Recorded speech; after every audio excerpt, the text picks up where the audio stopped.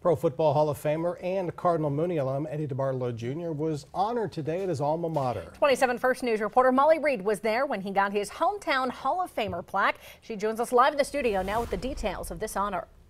Yeah, Dave and Erica, as if the DeBartolo name could get any bigger in this area, Eddie DeBartolo Jr. was recognized as a hometown Hall of Famer today at his high school.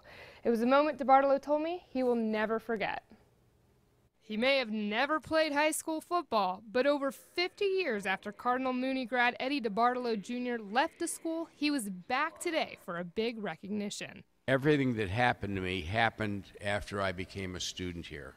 Today he became a hometown Hall of Famer. Coming here today, and this building up today, coming to see the students and coming to see the high school, see what great strides they've made, honest to God, I was just blown away. The Youngstown native made a name for himself in San Francisco with his 23-year tenure as owner of the 49ers. Recently enshrined in the 2016 Pro Football Hall of Fame, DeBartolo said today's recognition hit closer to home.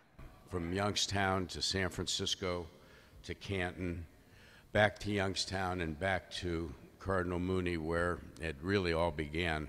DeBartolo's family, including sister Denise, YSU President Jim Tressel, and President of the Hall of Fame David Baker, all came to help celebrate. Singer Paul Anka, one of DeBartolo's greatest friends, has a concert downtown tonight and said he wouldn't have missed it for anything. And as a trench player, he is a brother. He's got the biggest heart in the world, and he is so grounded to his friends and to life and the times and the laughs that we've spent together in many, many places. You know, they're part of my life. Now, by doing all of this, Cardinal Mooney actually became an official high school of the Pro Football Hall of Fame. This plaque that DeBartolo received today will be on permanent display here at the high school.